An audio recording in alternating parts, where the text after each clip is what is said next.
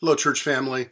The last several messages I have sent out have all been focused on encouraging us to fear not. The Lord has this. The Lord is in control. Well, apparently, I've got some work to do in this area. I didn't sleep very well last night. In fact, I lay awake for hours. All kinds of different anxieties and what ifs were going through my mind.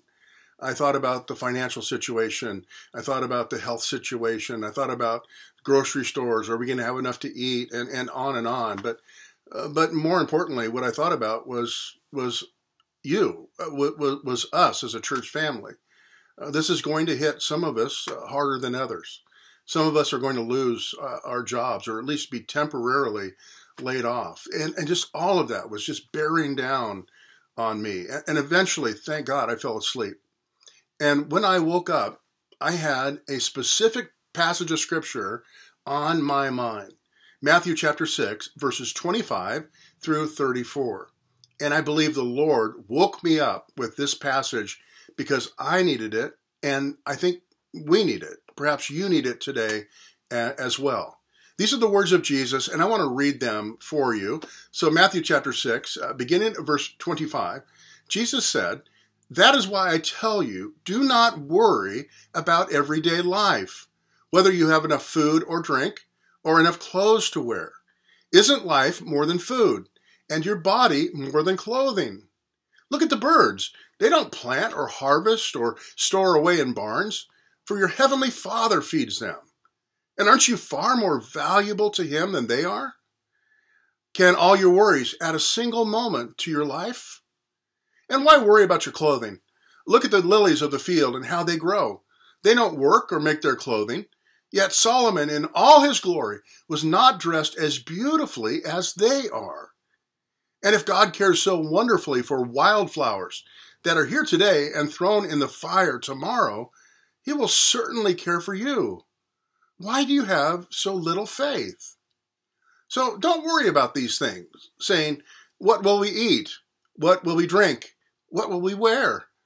These things dominate the thoughts of unbelievers. But your heavenly Father already knows all your needs. Seek first the kingdom of God and live righteously, and He will give you everything you need. So don't worry about tomorrow, for tomorrow will bring its own worries. Today's trouble is enough for today." I love what Jesus is telling us. He's telling us that we need not worry. In fact, more than that, He's commanding us not to worry. Why? Because God is the great provider, and God loves us with all of His heart. Jesus, I also love how He ends this passage. I love how He tells us, do not worry, do not worry, do not worry. And at the end of it, He says, so don't worry about tomorrow, for tomorrow will have its own worries. It will bring its own anxieties. Today's trouble is enough for today. So let's follow this word of Jesus, this command from Jesus. We don't have to take on the big picture. We don't have to think about all the ramifications, all that could happen as a result of this coronavirus. Jesus tells us we've got enough to concentrate on just today. Trust Him today. Cast your anxiety on Him today. Just take it a day at a time. Jesus said, tomorrow will take care of itself. God will take care of us each and every day into the future. I hope that encourages you, and I'm looking forward to us being together, virtually together, tomorrow morning. You have received an email. If you haven't received it, you'll receive it soon. And there's a link on that email that will take you to an online worship service. It'll be at 9 o'clock or 10:30. You choose which one. And we will be together. In a sense, it'll be live. The music and the announcements of prayer, the video of the sermon, they've all been pre-recorded. But we'll be watching these things together live. We'll be able to interact with one another and talk with one another through texting. It's part of this website.